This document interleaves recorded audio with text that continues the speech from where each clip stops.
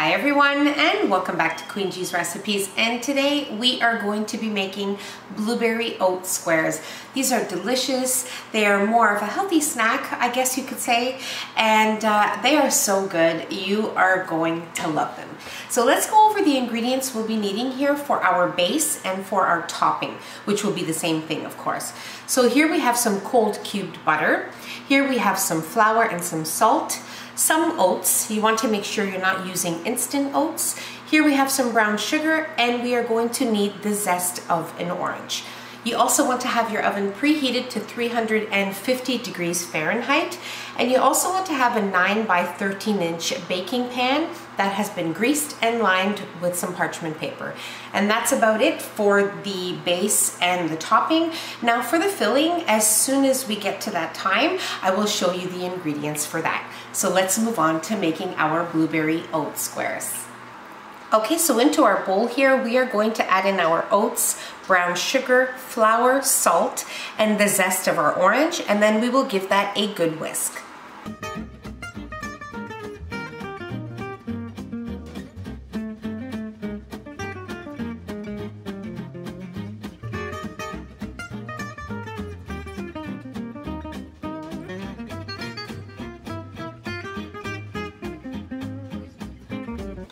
Okay, so once you have those ingredients mixed together, you want to add in your cold cubed butter. And with a pastry cutter, you want to just mix these ingredients together until it forms something really crumbly. So if you don't have a pastry cutter, you can just use some nice clean hands and that will work as well. So for now, I'm just going to switch here. And I'm going to continue this process until we reach the desired consistency we're looking for. Okay, so this is what you want your mixture to look like. It is very crumbly. And to be completely honest with you, it is easiest if you use your clean hands. It is the easiest way to get this mixture to where you want it. And now I'm just going to quickly show you what we're going to be needing for the filling. First of all, you'll need a medium saucepan, and then you will need some fresh blueberries. You will also need a cornstarch slurry, which is cornstarch and some water. You will also need some sugar and some freshly squeezed orange juice. And that's pretty much it. So we are going to bring these ingredients over to our stovetop. We're going to place our saucepan over medium heat, and then I will show you the next step. Okay, so into our saucepan, we are going to add in our juice, okay, our sugar, and we will add in our blueberries. And we are going to allow this to come up to a boil.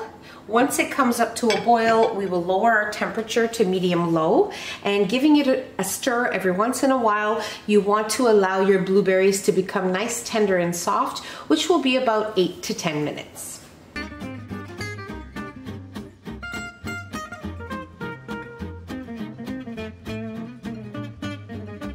Okay, so our mixture has come up to a boil. Now we are going to lower our temperature and we're going to simmer our blueberries here for around 8 to 10 minutes.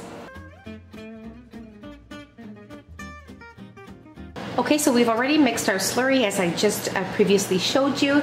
And now our blueberries here have been simmering for 10 minutes. And now we are ready to add in our slurry, and once we do that, we will allow our mixture to come up to a bubble again, and then we will stir until our mixture has thickened up, which will be about 1 minute. Okay, so now you want to turn off your stovetop and just set this blueberry mixture aside until we need it. Okay, so now we are going to place half of our oat mixture into our prepared pan, and we will reserve the other half so we can use on our topping.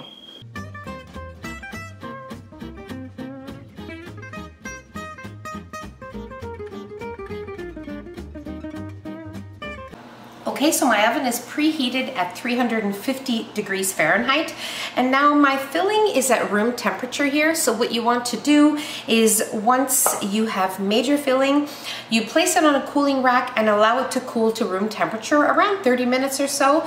So it's a good idea when you're making these at home that you make your filling first, so that when you have your base and your topping done, your filling is ready and you're ready to bake them all at once. So now what I'm going to do is place my filling on top of my base, then we'll place the remaining topping on top, and we will bake these for around 45 minutes. I'll let you know what they look like when they're done and how long they were in the oven for.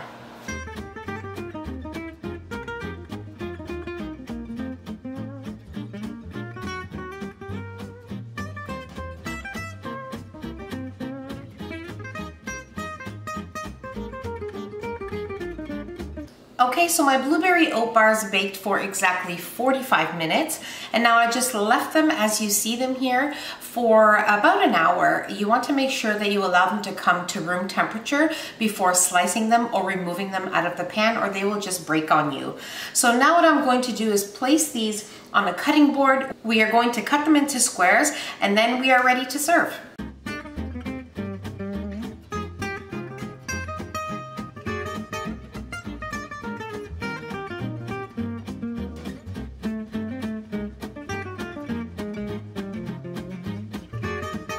These are incredible. The filling is just amazing. The orange zest definitely shines in this recipe. It adds such wonderful flavor to these. You really have to give these a try.